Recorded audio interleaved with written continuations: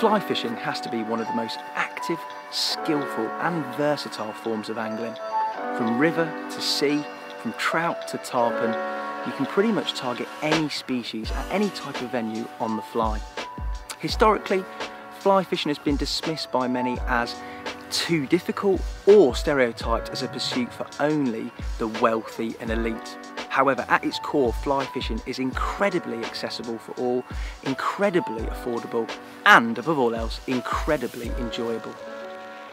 Now, to showcase how awesome fly fishing is, I am meeting up with an incredible fly angling superstar, a lady who is not only an incredible fly angler, but has also achieved so much within the sport of fly fishing at such a young age.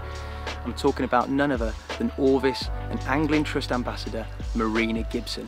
Enough of me talking, let's meet up with Marina, catch a few fish hopefully along the way, and inspire you to hopefully pick up a fly rod in the future.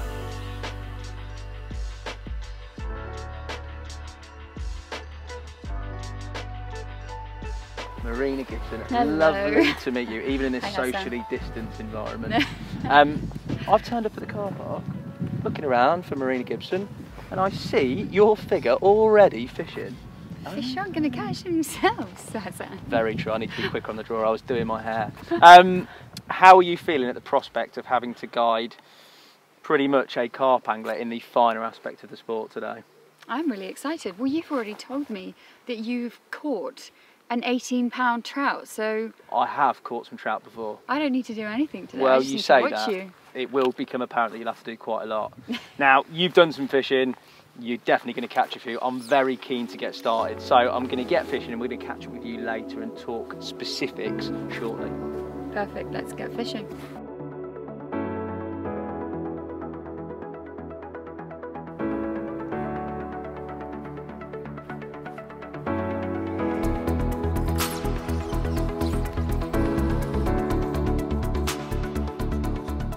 Well, we've not been here long.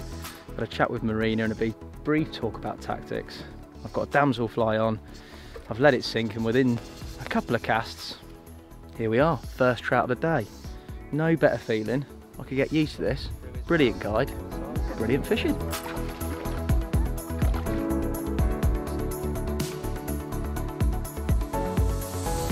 Well, fish number one, my first ever blue trout. Let's get him back resting in the net. A massive thank you, all down to my expert guide, I have to say. Brilliant fun, brilliant fishing, and no doubt we're going to get a few more. We're obviously social distance because of everything that's going on, but it's a great time. That could be the catch of the day. You can't get a much better start, can you? It's a lovely, pretty trout. Let's get him back. Blue. And you blue. know, I've only caught maybe 1 or 2 blues since I've fished this. I've been fishing here for 3 years, and that's a nice big blue as well. I will take that, Marina. Let's get him back and let's get fishing again. We've taken a brief break from the fishing to talk to the superstar that is Marina Gibson. Marina, I'm going to ask you a few questions. First of all, talk us through some of your career highlights thus far, because obviously you're still very young and there's still a lot to do. Well, it's been an interesting 5 years, I must admit. Yeah. I've been now guide instructing full-time for 3.5 years. Yeah. I launched the Northern Fishing School, which is only 10 minutes away, last year. And I'm just obsessed with catching as many species as possible on the fly. And also I like to dabble in other techniques and methods as well. Yeah. So. I've seen some incredible fish, tarpon, the likes of, and some unbelievable, lovely locations as well. So it looks idyllic. Yeah, I can't get enough. Yeah. You know. Yeah. I'm always looking for a new destination or trying to tick off something from the bucket list. But one of my proudest moments was catching a barbel on the fly the other day. Yeah, that is pretty epic. Yeah, and they're really cool fish. They are really indeed. Enjoyed it. On the fly is special. Moving on, for you in terms of fly fishing, you've always been synonymous with fly fishing.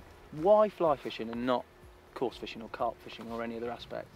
I guess it's sort of what you've been taught. For me, we did a lot of spinning and fly when we were growing up. It's something that my mother also was doing a lot of and is still doing a lot of, and my father as well.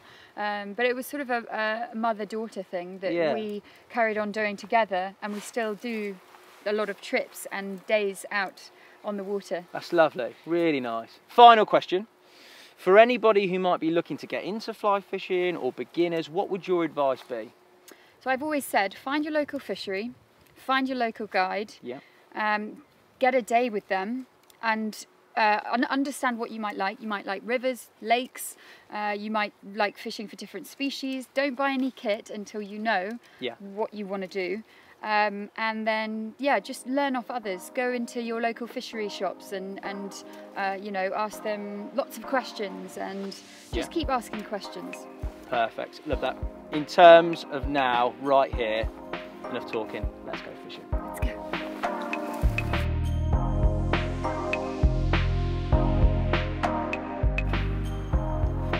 Still fighting.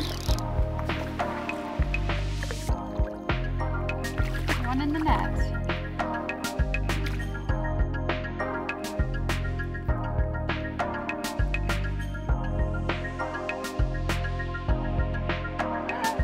Let's head up, head up.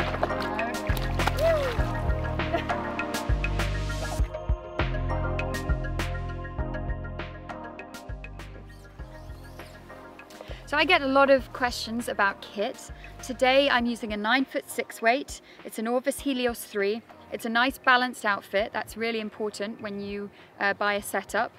Hassan's on a 9'5" weight. He's using a different fly to me, but I'll talk about that in a minute. We're both fishing floating lines. We've got tapered leaders on the end of the fly line just by attaching with a perfection loop. Then we've got some extra tippet. It's important to add the tippet when it gets a little bit shorter. I've got lots of flies. I've got dry flies, I've got nymphs, I've got lure bait fish patterns. Hassan is fishing a gold-headed damsel, which is sinking a little bit. I'm using a dry fly, little midge pattern. It's just important to be prepared for anything. And if you are confused about you know, what to buy in the beginning, just ask your local tackle shop.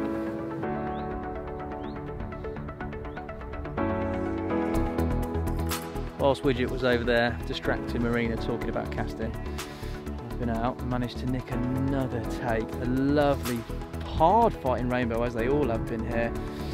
An incredible sport, I have to say. I could really, really get used to this.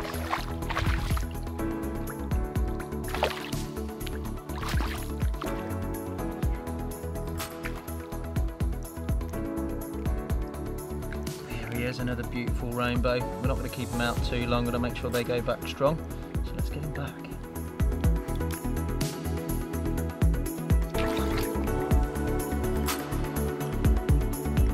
So the main cast that we're using today is the overhead, and we're also adding a double haul just to get those lines nice and efficient and also help us cast into the wind.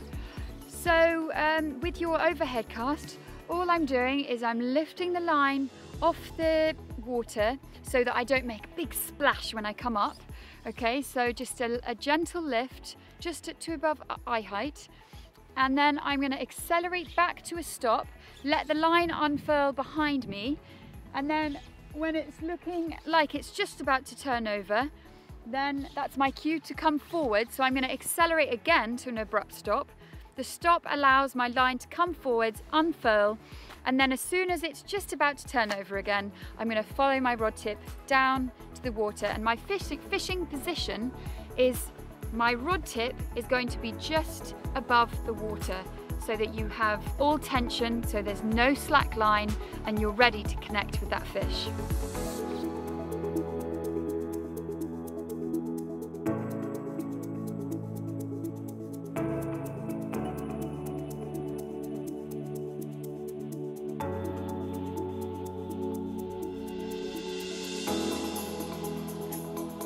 Yeah, epic. There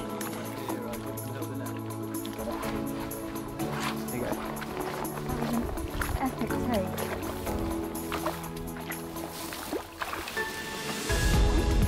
And there we have it, another beautiful rainbow.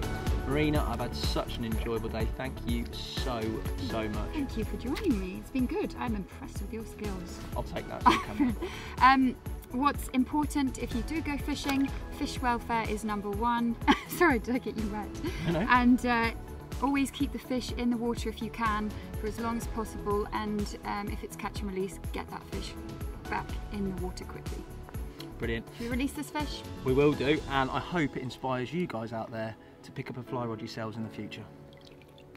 Off you go. Bye bye, Mr. Trout.